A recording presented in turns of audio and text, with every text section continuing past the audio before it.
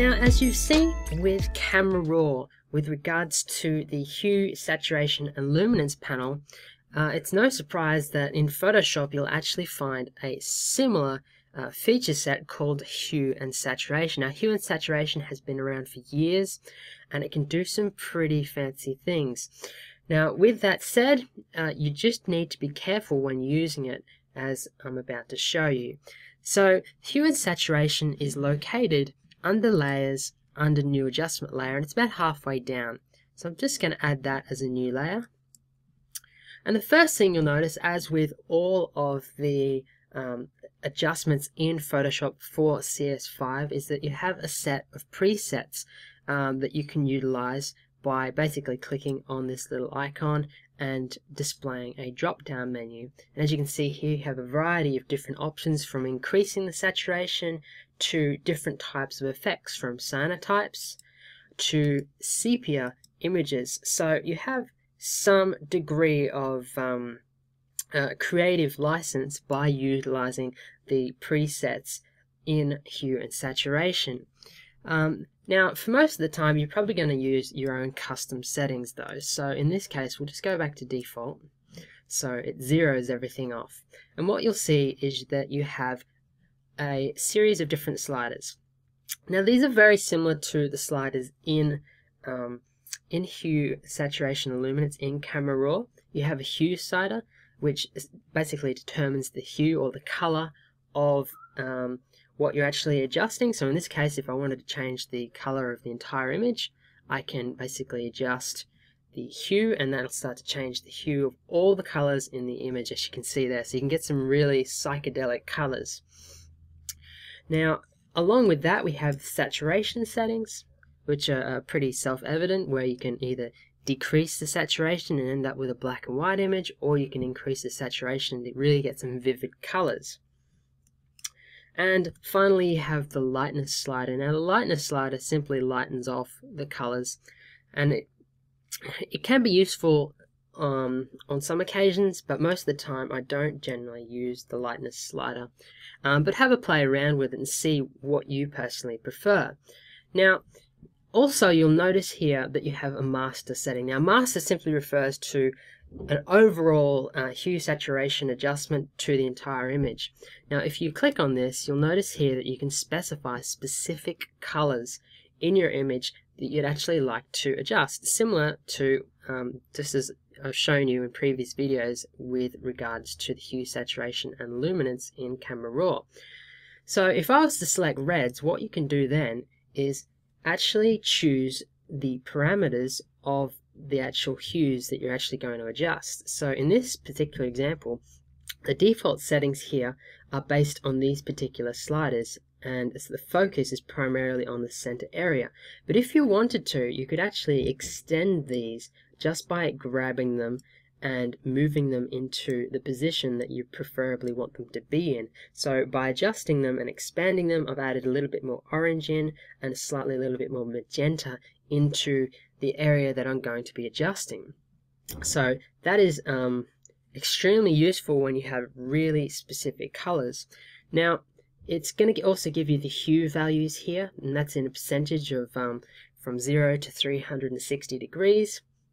That's something also you'll notice if you actually open up the color picker, where you'll see here that you have a hue value, and that's in a percentage. So as I select a particular color, you'll notice that the hue values change, especially once you actually change the checkbox as opposed to leaving it set to 0 or set on hue, because it won't actually change those values as I move around the mouse.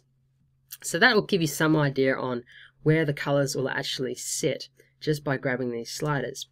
But continuing on, you'll notice also that you have a colorize option here, and that'll primarily just colorize your image based on the settings that you've actually set up. Now, that can be very interesting for different types of effects, but essentially it's going to allow you to end up with effects such as the cyanotypes and the sepia images that we saw in the presets, where it's actually colorizing, or it's adding color a single color to the entire image, and you're ending up with an image that is not a duotone, but it's sort of a single tone colored image. And that can be quite interesting for certain effects. As I mentioned, with sepia or cyanotypes, they can look quite impressive. But most of the time, you're probably not going to utilize this, especially with regards to now being able to create split tones in Camera Raw itself. So continuing on, we also have some eyedropper tools here where you can actually specify a particular color that you want to actually work on. So as I move this around, you'll notice the sliders here are actually changing as in relation to the specific color that I'm actually clicking on. And by doing that, I can essentially go, well, I want this particular sky is what I want to affect. So I'm going to select the sky, and then I can actually go in and start to adjust the hue, for example, and that's specific to that particular color that I've selected. And then you can continue to adjust the other sliders accordingly. You also have a additive eye picker, or add to the sample, and a subtractive where you want to continue to add to this sample. So if I want to continue to add, some darker blues or some cyanotype areas, you can see here just by dragging over certain areas, those sliders have increased, so that I'm primarily making an adjustment to more of the colors in the image by adding to them specific to the areas that you actually go and click on. And vice versa, you can also use the subtract from sample eye picker as well in order to actually subtract specific colors that you're actually going to be adjusting.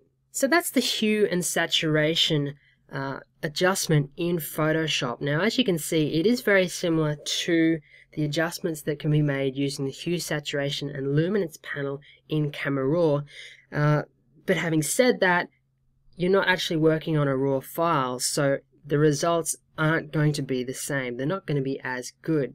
And that's why you just need to be careful when making adjustments with hue and saturation on JPEGs and other images in Photoshop, that you make your adjustments using small increments and be very minimalistic, because you can end up with some very exaggerated and extreme results where you actually introduce effects such as posterization.